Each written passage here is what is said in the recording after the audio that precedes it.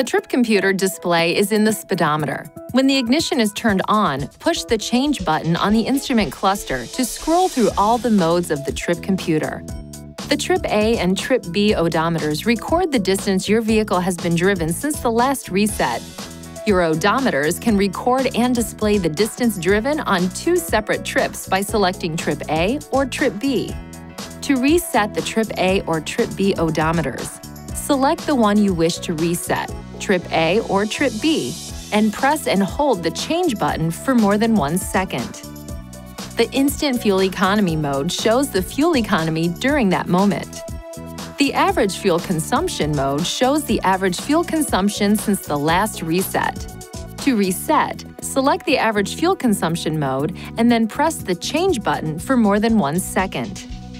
The Distance to Empty mode provides you with an estimation of the distance that can be driven before refueling.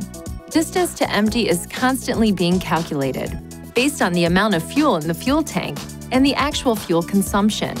When the fuel level is low, the distance to empty is automatically selected and blinks to get the driver's attention. By holding the change button for more than 3 seconds, all of the modes will be reset except for Trip A and Distance to Empty. Please see your owner's manual for important safety information, system limitations, and additional operating and feature information.